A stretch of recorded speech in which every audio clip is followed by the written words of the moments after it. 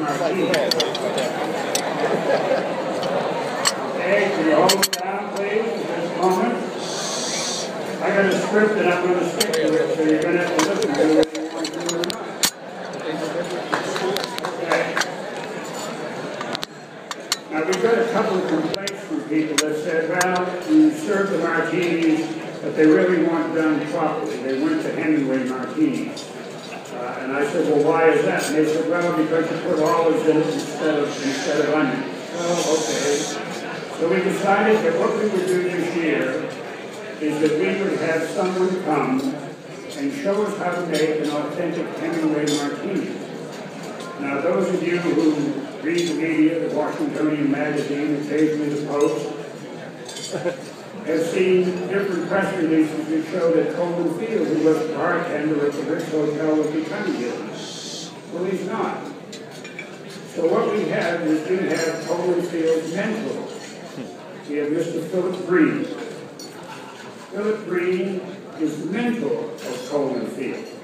He is an ardent student of Hemingway, and he rearranged his schedule so that he could be with us this evening. He's one of the founders of the American Museum of Cocktails. He's a descendant of the Peychaud family in New Orleans. They were the inventors of the Peychaud bitters, which are a prime ingredient of Sazerac. In the 19th century, one of his relatives is credited with inventing the term cocktail. In his normal day-to-day activities, he works for the Marine Corps. And somehow he's found the time between mixing drinks and working for the Marines to author a book called To Have and to Have Another. The Hemingway Cocktail Companion. Ladies and gentlemen, may I present Mr. Philip Greene.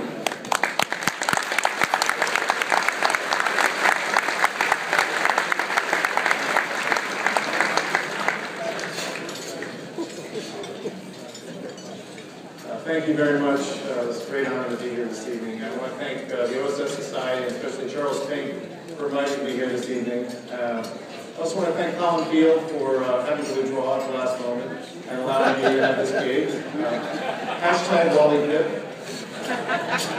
So that's a joke that some people get the fun part and some people get the second part. Anyway, we're here to honor the exploits of Ernest Hemingway, who was attached to an OSS unit in the summer of 1944. As the Allies were marching from the beachheads of D-Day toward Paris. And Hemingway led a group of OSS, a unit of OSS troops and French resistance from Rambouillet into the outskirts of Paris. And on August 25th, they entered the city of Paris. And they made straight for the Travelers Club, and they had a champagne toast there. But Hemingway wanted to be the first at the Paris Ritz, which they arrived. And they made their way straight into the hotel, and the manager greeted them and said, "What can we get for you this afternoon, Monsieur Hemingway?" And he said, "We would like 50 martini cocktails, please." So this moment, we're commemorating that famous moment when Hemingway liberated the Paris Ritz. Hemingway had a profound attachment to both the Martini and the Ritz. He says, "When I dream of an afterlife in heaven, the action always takes place at the Paris Ritz. It's a fine summer night. I knock back a couple of martinis at the bar. Then there's a wonderful dinner under a flowering chestnut tree in what's called Le Petit Jardin. There's a little garden that faces the grill. After a few brandies, I wander up to my room and slip into one of those huge Ritz beds. They're all made of brass.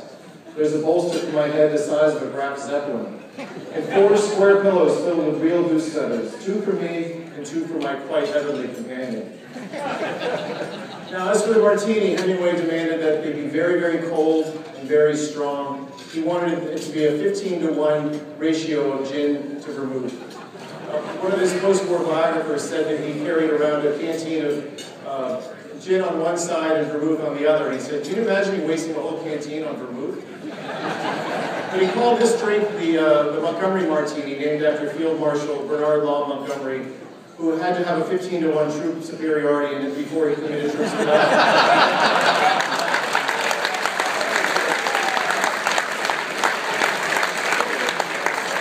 Let's make that martini for you.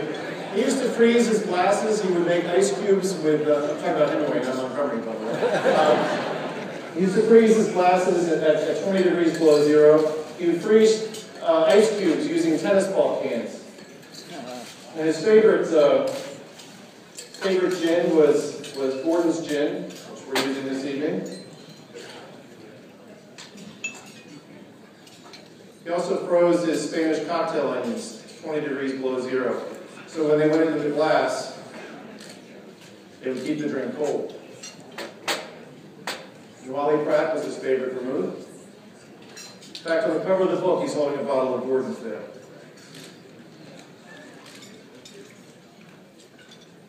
This one's for me, by the way. You'll all right.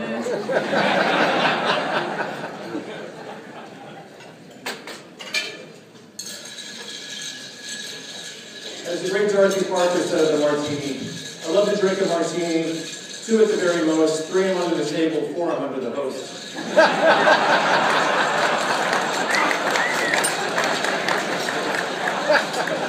It was George Burns who said, happiness is a dry martini and a good woman, or a bad woman.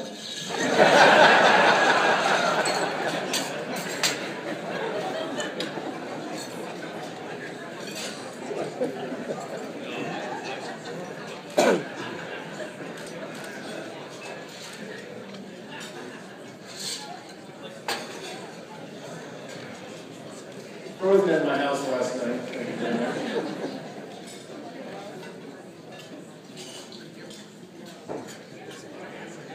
So it's in honor of the intrepid spirit of the Office of Strategic Services and Ernest Hemingway, I offer you the Hemingway Martini.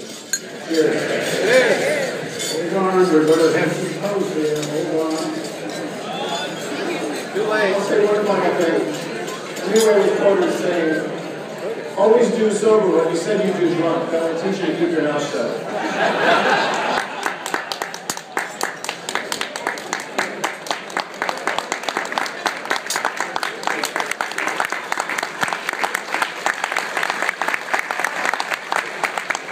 Cheers. I'm shaking. Very well done. Good job. Thank you. For the toasters, Dr. Vickers, Lieutenant Flynn. Thank you, Charles. Viscount Walt Flynn, Major General Jackson. Cheers.